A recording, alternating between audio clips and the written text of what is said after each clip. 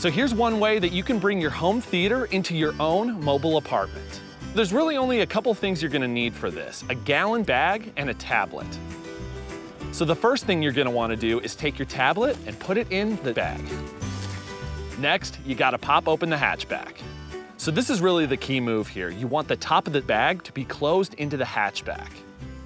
Now you definitely wanna be careful not to close your tablet in the hatchback, and make sure your fingers don't get caught in there either. And now you can lean back and enjoy a movie in the comfort of your own camp.